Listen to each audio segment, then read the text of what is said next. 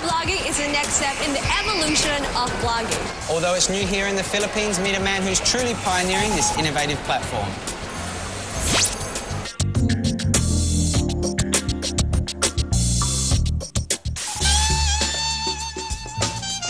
Hi guys, this is Caballes, also known as CokskiBlue, and I'm the featured blogger of the week here in Qtube's Blogger Digest.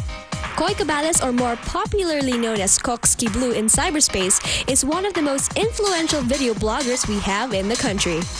Coy may have started blogging a few years ago, but his passion for writing developed early during his childhood years. Na-discover ko yun, sobrang bata pa ako, around 8 years old. Mga siguro grade 2, 3. Kasi ang ginagawa ko noon, gumagawa ko ng storybook for all of my classmates. So parang meron akong story, tapos lahat ng classmates ko, characters. And then, parang everyday na-update ko yun, parang comic book. Tapos may story kami bawat isa. So, parang sinusundan yun ng buong class namin. But Coy wanted to go beyond writing on paper, which is why he ventured into using the World Wide Web as his platform. So, around mga 2004, nag-start na ako mag-blog muna, yung more on stories and essays sa internet. So gusto ko rin magkaroon ng certain space or certain spots sa internet. So talagang pinag-aralan ko yun. Ako yung parang author ng 3 websites namin sa batch ng high school. As a true blue net nut, he was always up to date with the latest happenings in cyberspace. So when blogging gradually progressed to video blogging, Coy enthusiastically embraced it. Nung na-discover ko na pwede pala yun through YouTube kasi napanood ko si Happy Slip and ibang mga starting video bloggers lang dati.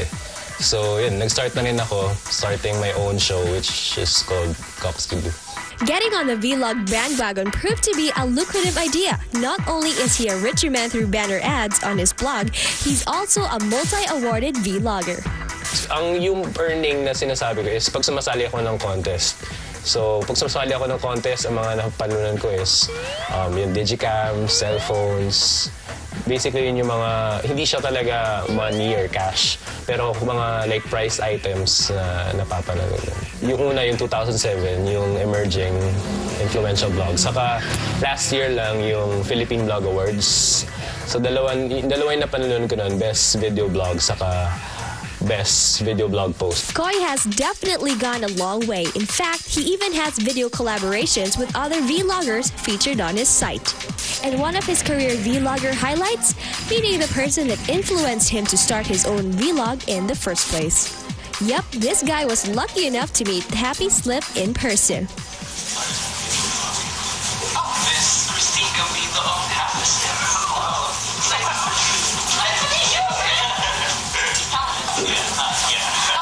No matter how fun and entertaining his output is, Coy admits that it's not easy coming out with video blogs, a task made doubly hard when it's done alone. Umpisa, ako lang mag-isa. Parang ako lang nagdi-direct, wala pang script writing. Kasi pag nag-narrate ako, talagang kung ano yung lumabas sa isip ko, yun yung lumalabas. Nung nag-start ako every week ako gumagawa ng video. As in, kasi parang nung umpisa, parang tontuwa na ako siguro pag 4, 5 comments. Nung marami nang nanonood, talagang pinupursige ko na every week na makapag-produce. Now he gets a whole lot more done thanks to a little help from his friends and family. Usually ngayon din, kasama ko na yung friends ko pag gumagawa ng video. Especially my brother kasi usually siya yung star nung videos ko. Kasi kunyari wala akong ibang makuha, hinihila ko talaga siya. Parang sila na nagpo-push sa akin na you need to take this shot or take this picture kasi maganda to para sa vlog mo. Parang ganun. Tapos, yun, sila rin, minsan nagiging talent ko rin sila kapag talagang game naman sila sa lahat. So what's a typical shooting day for this Coy and his CokskiBlue crew? So this is how we set up and shoot our very own video blog. Kasama ko yung mga kaibigan ko, my brother, my office mate, and one of my church friends.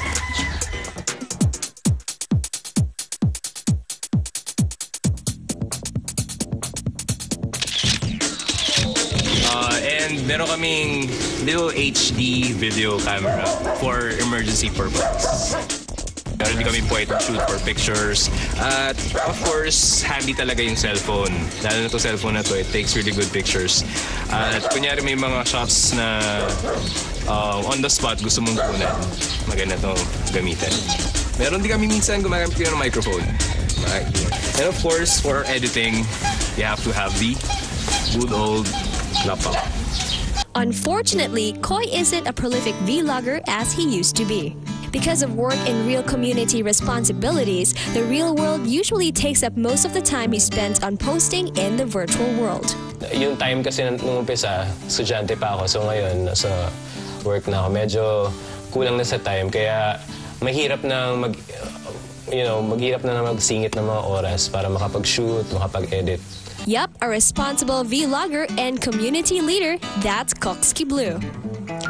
Oh, and did I mention that he is a certified Qtube lover? In fact, he even made a blog about Qtube's pilot episode. With all his online success, it might be a bit difficult for any loyal CokskiBlue follower to imagine a different career path for Koy, but the man says otherwise. I've always wanted to sing in a band. Sing in a band or maybe do some hosting. So, ganun pa rin. Mga more on showmanship pa rin. Kasi talagang siguro, ano lang ako, parang gusto ko lang na attention. Pero hindi, parang gusto ko talaga nag-entertain basically. So, kung hindi man behind the camera ako, kung hindi through YouTube, siguro live.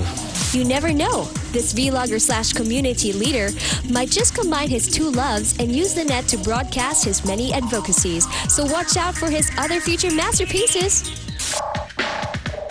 So guys, hope you enjoyed Vloggers Digest, and that's it for me, CokskiBlue, and hope you tune in next... Teka, nakalimutan natin yung isang part. Bakit ka nandito?